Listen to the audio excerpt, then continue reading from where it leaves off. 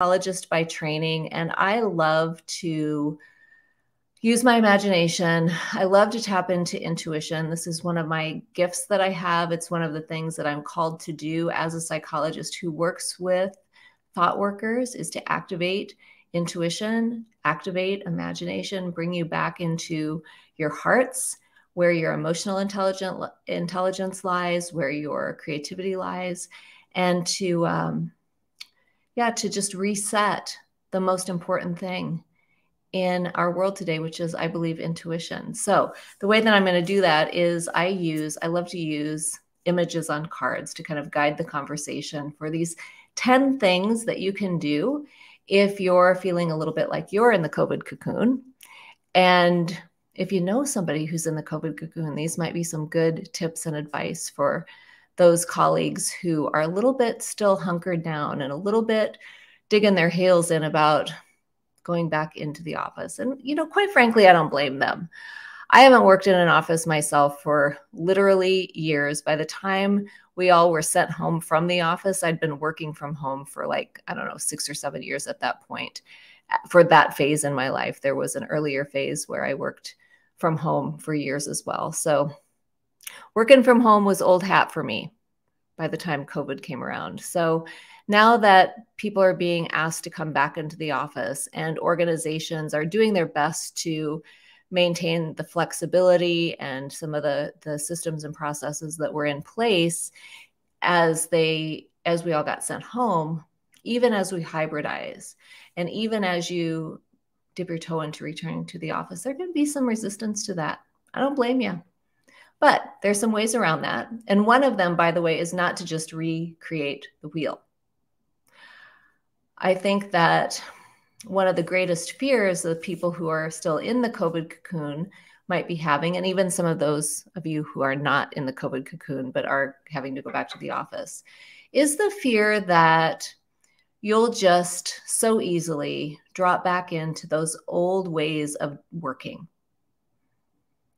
the old energies, the old busyness, and you'll forget all of the lessons and the gifts and the beautiful experiences that you've had, regardless of how stressful things have been. I think a lot of people are seeing the value in how their relationship to work and time and even money has changed over the past couple of years. So with that in mind, then what I'm going to do is I love to use cards to help engage my intuition and to tap into the synchronicities and serendipities that the universe has for us. I think that we do ourselves a disservice when we only access intellect, when there's so much beneath the surface where intuition and innovation and creativity lies. So these cards are meant to activate that in you too. So let's go ahead and get started with those 10 ways you can pull yourself out of the COVID cocoon so you can thrive in today's workplace and in the future of work as well. So the first thing I'm going to talk about today is create protection for yourself. You have to be able to feel safe in order to venture out into the world. And the world, in my opinion, has done a pretty crummy job of conveying what it means to be safe.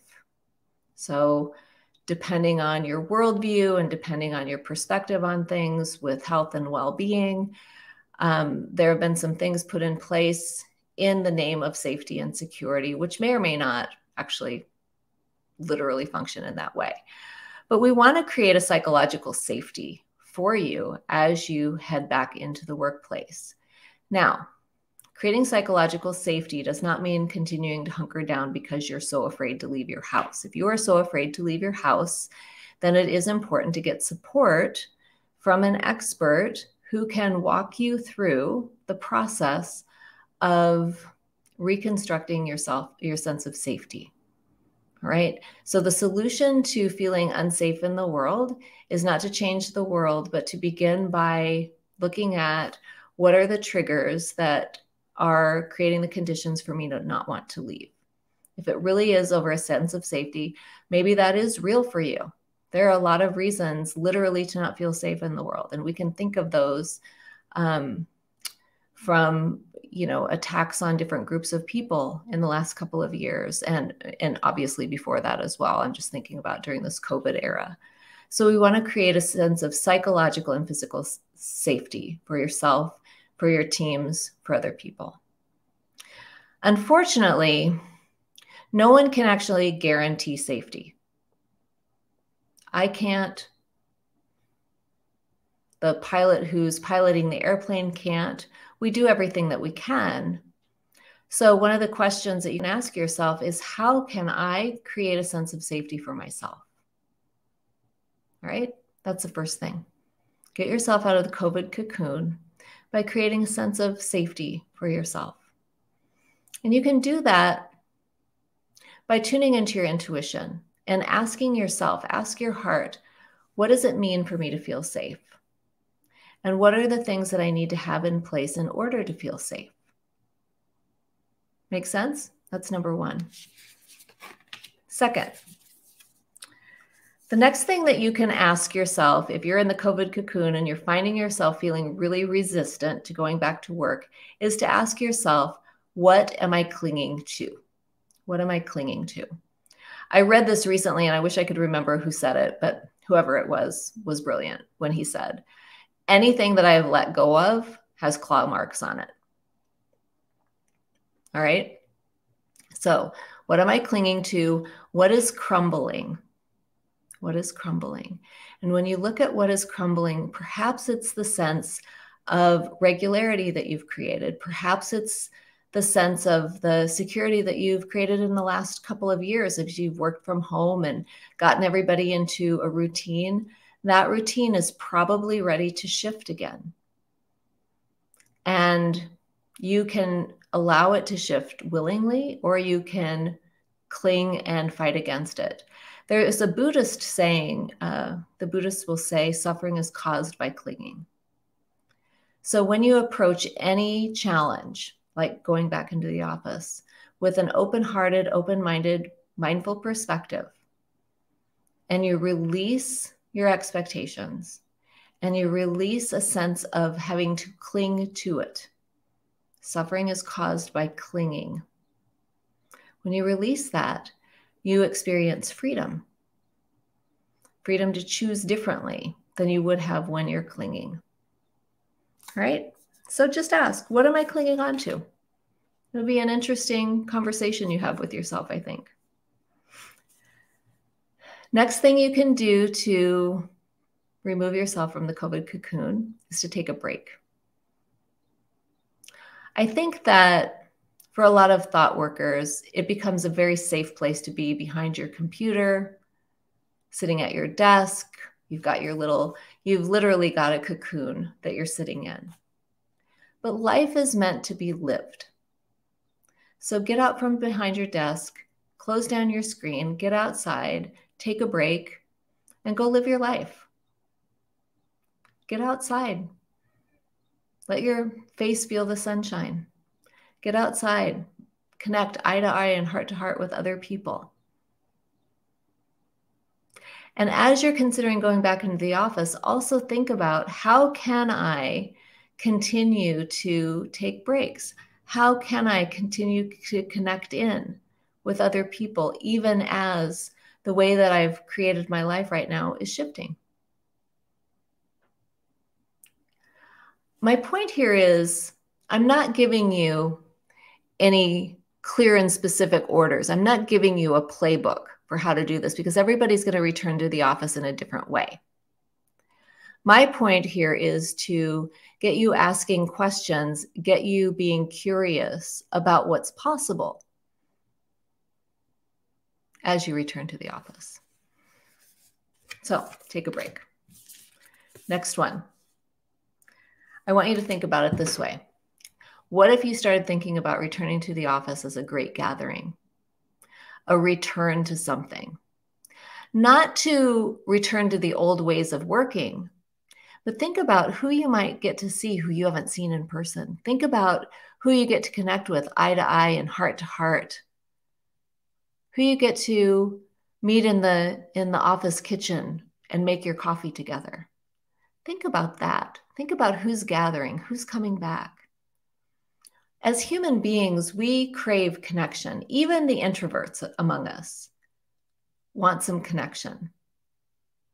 It's healing. It's a healing balm on your heart, on the loneliness or the isolation that you felt over the past couple of years that you've gotten so used to. You wear it like a second skin. Maybe it's time to release that. So when you think about going back to the office, really consider, who am I going to see? Who's gathering? And get really curious about how things have changed, how people have changed, how you've changed as a result of the time away from the office over the last couple of years. And then you can do this. See, the people who work with me, who align with me, who vibe with me, whatever word you want to use, are the ones who know that there's something greater at play than just our intellect. Very few atheists like to hang out with me. Like, we're just two different tribes. So if you're an atheist and you're here, welcome. Not saying you're not welcome, but the people who really get what I'm talking about are the intuitive ones. And they're the ones who understand that there's more to life than meets the eye. That whether they refer to all that is as God or spirit or consciousness or the universe matters less than just acknowledging that your path, this move in your path, is divinely guided. And you can just do that. You can just agree with that and affirm that your path is divinely guided. Not in the way that God wants me to go back to work, but here's an opportunity for me to create something new in my life. Here's an opportunity for me to master something different than I have mastered before. Here's an opportunity for me to contribute in a way that I haven't been able to contribute up until now. And when we look at opportunities like returning to the office as an opportunity rather than a limiter or rather than something that I have to do, it's an empowering perspective that gives way to more creativity, more innovation, more opportunities to contribute, to connect, and to master that which you have not yet mastered. So why don't you just try this on for size? Why don't you just imagine and plan on that this move in your life is divinely guided? That there's a higher consciousness, that God, the angels, the universe are guiding you. And as a result of that, you're not alone. This isn't to be done in isolation.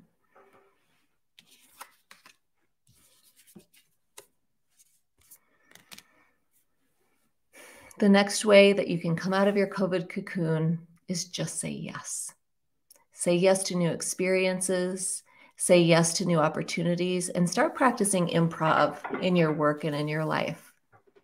When you adopt an attitude of curiosity, open-mindedness, open-heartedness, there are so many synchronicities and serendipities that just arrive for you to be able to say yes or no to. But when you say yes, you just keep opening doors. Say yes and open doors. I think this could be a really good strategy for you as you're emerging from this phase in your journey, from the phase of staying at home and being surrounded just with a few people. As you return, just start saying yes. And by the way, saying yes is actually an intuition activator. When you say no, you shut off possibilities. When you say yes, the world opens up. But you have to say yes and mean it, by the way.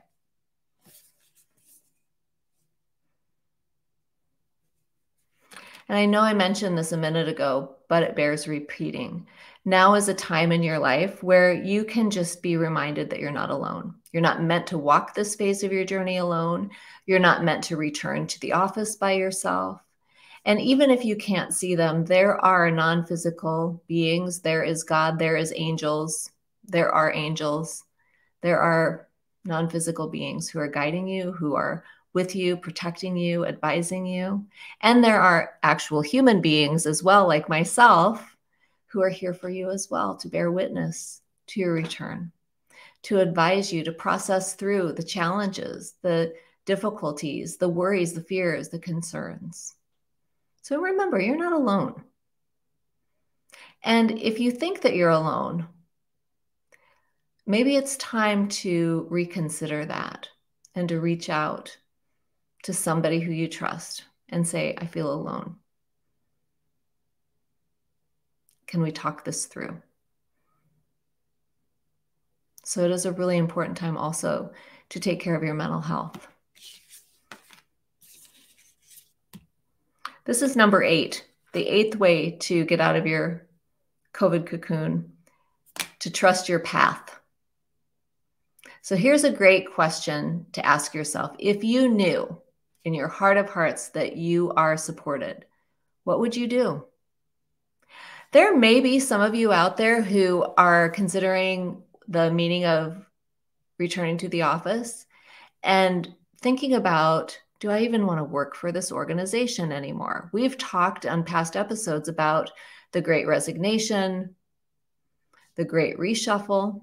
This is a great opportunity for you to stand at what's basically an existential crossroads and ask, do I even want to go back? And if not, then what?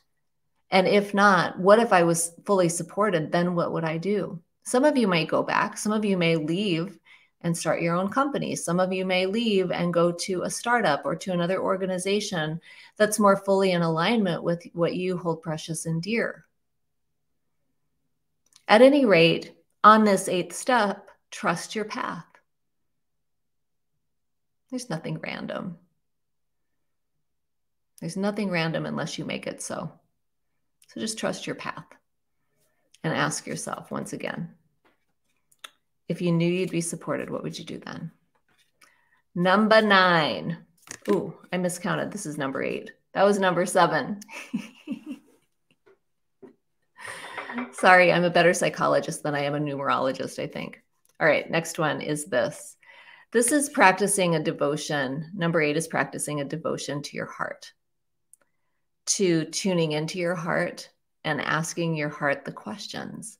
What is it that I want right now? For thought workers, for thought leaders, the intellect is always on overdrive. And it's not that you're not intuitive, and it's not that you're not imaginative, but for so many years of your life, the intellect has been given primacy over all of your other abilities. And there's nothing wrong with that up to a point, but we've reached a point actually in our world where we're calling on emotional intelligence, we're calling on intuitive intelligence to come forward and to offer some new solutions, to come forward and create something that is workable in the context of our current circumstances. Not to recreate the wheel of the past, but instead to create fire in our careers, to create fire in the world, the likes of which we haven't witnessed before, simply because you're tuning into your heart, you're tuning into your intuition. And in part, tuning into your heart means taking some time to heal any of the traumas that you've encountered over the past few years or even across your lifetime that may be interfering with your capacity to say yes to these new opportunities that are coming your way, that are contributing to your reticence to leave your COVID cocoon in the first place. It's time to heal your traumas and to do so with somebody who is a trained professional. This isn't a time for an app or for a text message therapist. This is time for deep-seated inner work that comes with an actual human being attached to it. Number 9, the 9th way to get out of your COVID cocoon is this.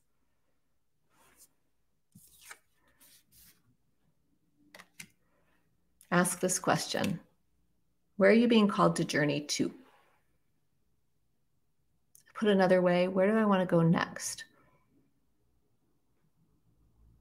Do you see the difference? When you're in a cocoon and you really don't want to leave, you're digging your heels in, you're resistant to what's next. You close out all of the different opportunities and the different possibilities of what's likely to come to you in the future. And you just basically recreate more of the same. If you like the sameness, that's okay. But a lot of you are creative and innovative, and you're hungry for new challenges and new opportunities to contribute your creativity and your innovative ways of thinking and being in the world. So for this 9th step, when you're asking, what are you being called to journey to?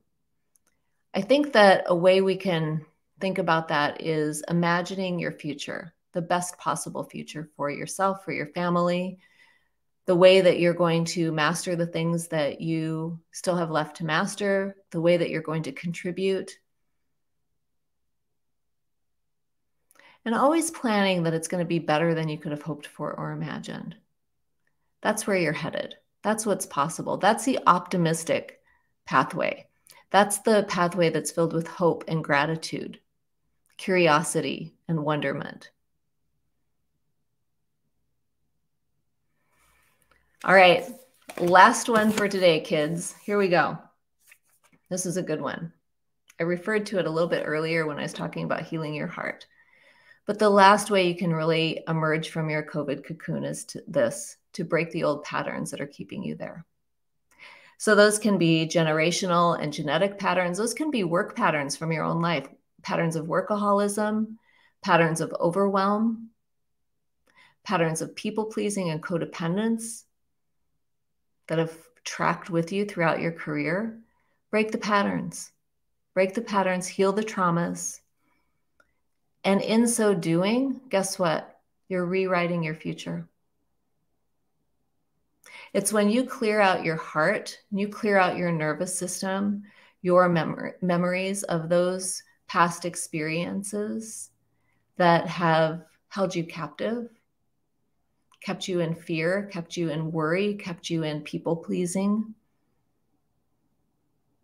When you clear those, you experience a freedom to be able to say what you desire for yourself in the future. So I like to think about this time of returning to the office as an opportunity to look at what's being triggered, not to blame anybody for triggering you, because you're responsible for what you do with your triggers. But look at what's being triggered and treat those triggers as an opportunity for healing and transformation, rather than an opportunity to stay hunkered down in what you perceive to be a safe place. Because sometimes the painful familiar can be mistaken for safety. That is all I have for you today. I am Dr. Robin McKay. If you would like me to come in and talk with you and your teams about the psychology of returning to the office, or the psychology of recovering from burnout, or any of the things that I love to talk to teams about, innovation, creativity, breaking the busyness cycle, or any of my other topics, reach out to Brandy, B-R-A-N-D-I, at drrobinmckay.com, and let her know you'd like to set up a consult so that we can create a bespoke program for you and for your teams as well. Until next time, have a great one.